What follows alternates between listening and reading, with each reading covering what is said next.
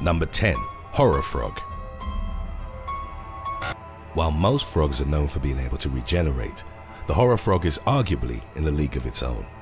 This creature, also known as the Wolverine frog, has some truly outstanding adaptations. Much like its namesake Marvel mutant, this creature has claws that project through the skin. The claws are made out of bone, unlike true claws, which are made out of keratin. Each claw is sheathed and anchored, with strands of collagen to a small bony nodule found in the tissue beyond the frog's fingertips.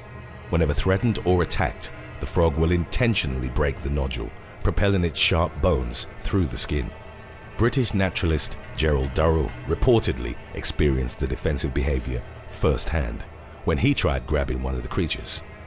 The retraction mechanism for the claws isn't known, but the working theory is that they retract passively over time and that the damaged tissue regenerates. Number 9. Shark.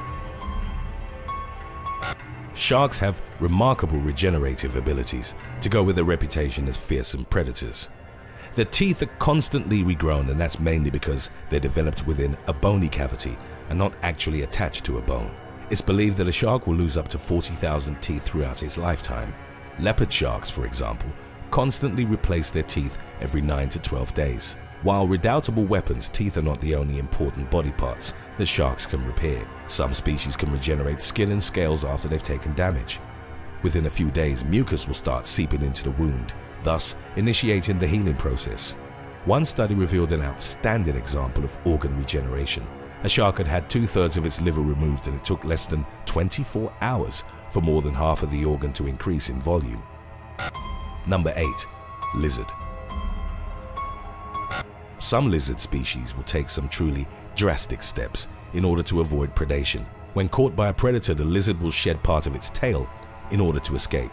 The process is called autotomy, but is commonly referred to as self-amputation. The detached tail will often continue to wriggle, maintaining the idea of continuous struggle and giving the lizard enough time to scurry away. Over the course of a few months, the lizard will regrow its tail. The new appendage will generally be shorter, different in color or texture, composed of cartilage rather than bone. Scientists from Arizona State University who have studied lizard regeneration claim these creatures share the same toolbox of genes as humans. They've successfully identified the genes responsible for regeneration, a breakthrough that may one day enable the regrowth of human muscle, cartilage, or even spinal cord. Number 7. Starfish. Starfish are marine invertebrates that have a central disc and 5 or more limbs attached to it. They're opportunistic feeders that mainly prey on the invertebrates found in the benthic zone, the region at the lowest level in any body of water. Some starfish are counted among the world's worst invasive species, while others can bring about great natural destruction. The crown of thorns starfish, for example, is a ferocious consumer of coral and has caused significant damage to the Great Barrier Reef. Most starfish can regenerate lost arms and regrow new ones over time. In the early stages of limb loss, however, these creatures are vulnerable to infection. Starfish can even regrow a completely new disc from a separated limb, although some species do require at least part of the former disc to still be attached to the arm. The limb will live off stored nutrients until a new disc and mouth are regrown, so that it can resume feeding. The division of the body doesn't only occur as a means of reproduction, as the starfish may also actively shed a body part in response to a predatory attack. Number 6. Axolotl. The axolotl genome, published in 2018, is 10 times larger than the human genome. An examination of it revealed specific genetic pathways, likely responsible for its outstanding regenerative ability. It's the main reason that this rare salamander is used by scientists as a model organism. Axolotls can regenerate entire lost appendages within months, including the tail and limbs or tissues of the heart and eyes. They've even been observed regenerating some less vital parts of their brains. They'll readily accept any transplants within their species and restore organs to full working order. Their regenerative powers are so great that, in some cases, they'll grow an extra limb while repairing a damaged one, ending up with an extra appendage. Number 5. Sea cucumbers. Like starfish, sea cucumbers are also echinoderms. The differences are that they don't have a calcium exoskeleton, and their capacity for regeneration is greater than that of others in their phylum. Since they're largely sedentary, they developed alternative means of deterring predators. that don't involve much movement. In a process called evisceration, sea cucumbers will actually jettison their organs to scare off predators. Evisceration for some cucumber species may also be accompanied by the release of a toxin called holothuriin. Its chemical properties are similar to those of soap, and it may kill other animals in the sea cucumber's proximity. The marine creature is capable of regenerating its expelled viscera within weeks. The secret is proprietary genes, which aren't found in other echinoderms and that are highly expressed during regeneration. Number 4. Mexican tetra. Scientists working with Mexican tetrafish variations might hold the key to the future regeneration of the human heart. From an evolutionary perspective, the fish variations are fascinating.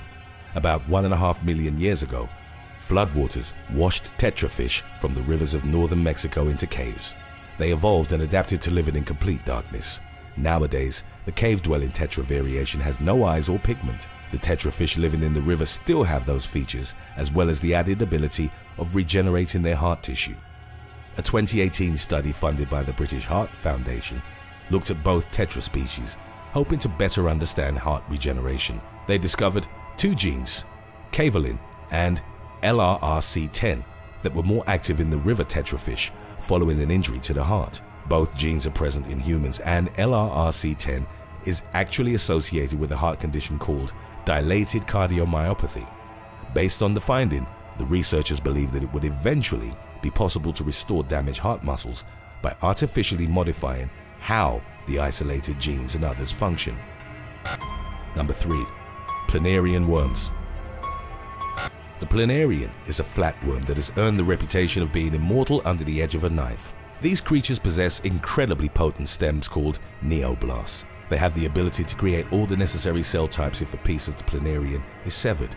As such, a complete new organism will form from as little as 1/279th of the planarian it's been removed from. Interestingly enough, the piece doesn't have to be completely severed in order for regeneration to commence. If the head of the planarian is cut in half but each part is still attached to the body, the creature might regenerate and keep on living with 2 heads. Neoblasts are truly remarkable, totipotent engines of life. Recent work has revealed that a single neoblast can restore an entire animal that has been exposed to radiation and rendered incapable of regeneration. Number 2. Hydra. Much like the mythological creature that inspired its name, this small, freshwater creature has the ability of limitless regeneration. The Hydra, whenever injured or severed, will simply bud off a clone of itself. The Hydrazoan stem cells have a capacity for indefinite self-renewal. This would make the Hydra, as first argued by Daniel Martinez in 1998, biologically immortal.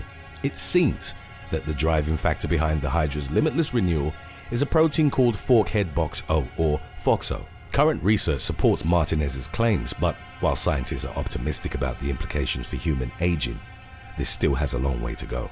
Aside from its remarkable regenerative ability, the Hydra also has a rather complex hunting mechanism for what's essentially a simple nervous system. Its mouthpart is surrounded by 1 to 12 thin tentacles. The tentacles are covered in cnidocytes, explosive cells that release microscopic neurotoxin-laced harpoons into their prey. The Hydra will thus stretch its tentacles out and wrap them around aquatic invertebrates, which comprise the bulk of its diet. Number 1. Lobster. Lobster regeneration is so advanced that they're theoretically immortal. To understand how that's possible, it's worth examining cellular aging in humans. Each strand of DNA has a cap at the end called a telomere, which protects the chromosome. During cell division, the telomeres get progressively shorter until they're worn out and can no longer do their job properly. Cells have thus reached their Hayflick limit, the total number of times that they can divide before division stops. This is how cellular aging takes place, which is connected to the overall physical aging of an organism. Telomerase is an enzyme that regenerates the protective caps so that division can occur indefinitely. It's present in most creatures as an embryo develops, but is usually absent from adult stages of life. Lobsters, however, express telomerase throughout their tissues into adulthood. They exhibit no loss of appetite, fertility, energy, or metabolism as they get older. Size is suspected as being the main factor preventing the lobster from achieving true immortality. The lobster's exoskeleton is hard and inflexible, and the creature must shed it in order to grow. Lobsters expend a lot of energy during molting, and for older lobsters, the process ceases entirely. As such, the exoskeleton either becomes deteriorated or collapses, killing them. Thanks for watching. If you could have one superpower, would it be flight or health regeneration? Let us know in the comments section below.